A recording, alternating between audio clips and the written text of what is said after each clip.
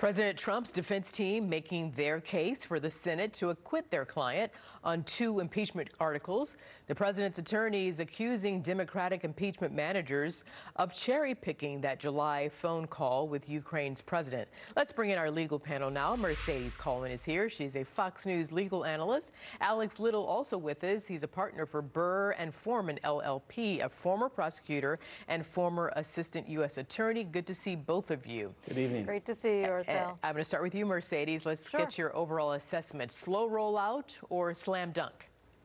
Oh, it's definitely a slow rollout. I mean, as a defense attorney, we're all waiting for, are there going to be witnesses? Frankly, when we have clients that are accused of wrongdoing, one of the first arsenals and one of the first things we think about, what witnesses can we have? Can we roll forward? But there's no mention of witnesses coming forward. Then you go to documentary evidence. So frankly, just talking about today and just looking what they've said today, we're sort of anticipating what defense is there going to be. And if you don't have the witnesses and you don't have the evidence necessary, or you have protections regarding this witness testimony and that you don't want to set forth this testimony because maybe it'll trigger some national security issue. Those are all considerations that frankly have to be in the mix. But at the end of the day, most people looking at this are going to say to themselves, where's the evidence? Where's the defense? And it's going to be the balance between the two. Alex, how do you see it? You know, what the president's legal team has to do is sort of walk this fine line. They don't have a very good argument on the facts. They also don't want more facts to come forward because if there's more revelations, that's not going to help the president. And so they have to appear to at least be making a factual argument that he didn't do it, at the same time without inviting the Senate to really ask for more information. So I don't envy the position they're in.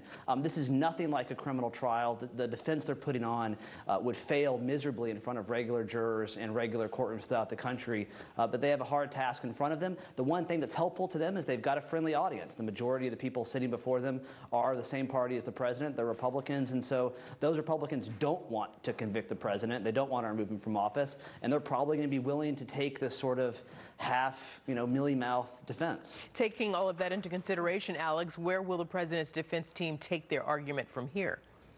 Well, their argument is not really for any factual or legal question. They have two main pieces to it. One is he didn't do what the House managers accused him of doing. The second is if he did, so what? And on the first part, they're going to say you don't have the evidence, you don't have the facts. The problem there is there's going to be a motion to put those before the Senate, and they're going to fight against that. And so if those facts do come in, they're going to argue and say, well, so what? It doesn't really matter. He's the president. He can do those things, hoping that the senators won't feel compelled to impeach on either ground. Mercedes, can the case already put forth by House Democrats hold up against the defense team arguments?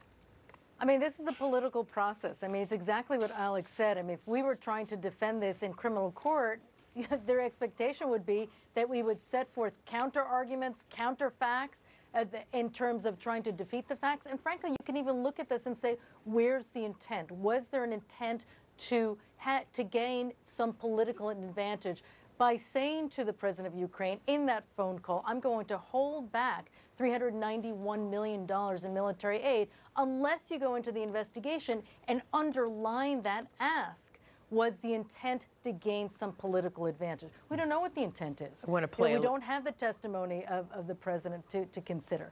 So just on the basis of what the Democrats have set forth thus far, we really have to do a wait and see what the Republicans will do and to counter those arguments. But a fail-safe defense to something like this would be, where's the intent? If you're looking, you can have two intentions in that phone call. You can either look to see if we as a country are investing nearly $400 million in military aid to a corrupt country, or the counter argument is, which would be unlawful, I'm seeking to get a political advantage by getting information regarding a political rival from a foreign country. Alex, I'm going to get you in, but I want to place more sound from Pat Cipollone regarding that July 25th call with, he says there was an invite to the White House. Listen. Going back to the transcript of the July 25th call, again, a part of the call that they didn't talk to you about, President Trump said, whenever you would like to come to the White House, feel free to call. Give us a date. and we'll work that out. I look forward to seeing you. Alex, getting you back in and picking up on where Mercedes left off. She talked about intent. What's your take on intent? Pat Cipollone is lying to the American public. He's lying to the Senate. They've been lying throughout their entire defense. It is relying upon misconstruing the factual record. What we know from all the witnesses who testified before the House is there was a clear effort across the executive branch to freeze out this money and to pressure the Ukrainians, not for an investigation, but for an announcement of an investigation that was led by the president's own personal attorney. There's no real question about that. The Republicans don't like those facts. That's why they don't want the testimony of John Bolton, who called this a drug deal. I mean, the National Security Advisor to the President of the United States called this a drug deal. And the Republicans and the president doesn't want you to hear that if you're a sitting senator. Alex? So the facts aren't really in question. Okay, I'm out of time. I started with you, Mercedes. I'll let Alex have the last word on this one. Thanks to both of you. Thank you. you.